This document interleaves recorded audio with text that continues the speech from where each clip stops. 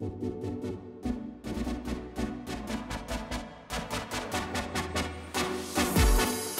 guys, Yamamoto Pro Randy Howell here, and let me give you a quick little rundown of the rig, the exact rig right here in my hand that I caught my biggest bass ever, 12 pounds, 14 ounces on the tournament day, the new Major League Fishing big bass record of all time, which I'm really excited about having that record for now. I've had a lot of questions, a lot of people on social media that saw the video and congratulating us and all that, and I really appreciate all the well wishes everywhere. I want to show you a quick little setup on how I fished the Cinco for flipping and how to catch when I caught that big fish and why I use that. This is the rig right here. This is a 1/4 ounce Bass Pro Shops XPS red tungsten weight, and I use a red tungsten quite a bit. I use it in bed fishing, sight fishing situations, and I also use it in flipping in muddy or stained water, especially in thick cover, because I like the flash of that red as it falls down quick for that reaction bite, kind of that blood look to it. I believe a lot in red hooks. I use red trebles on my treble hook baits.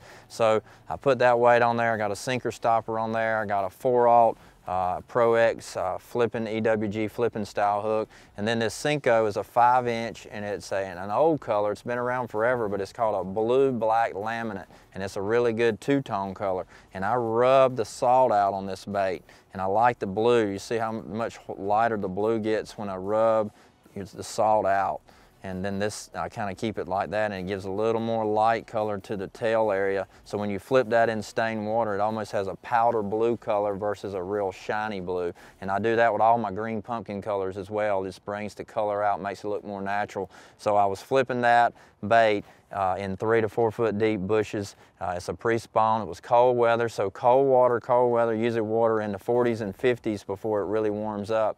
Instead of flipping the flapping hog or a creature bait or a jig, I like to flip a Cinco, a straight, simple bait that has no tentacles or no anything on it. They like a bait like that in cold water, high pressure bluebird skies, especially a lot of pressure around with other fishermen as well. That's another good bait to use for that. So that's why I fished a 5-inch Cinco. Everybody thinks the Cinco a lot of times is all about wacky style, and I love it for wacky. It's nothing better. But when you want to get bit in tough conditions, cold water, high pressure, put the 5-inch Cinco on. Black and blue works everywhere you go, especially in stained water, and you're going to get some bites just like I did, and it could be the biggest bass of your life. So get you some 5-inch Cincos, get on the water, catch a big one, have fun. We'll see you out there. God bless.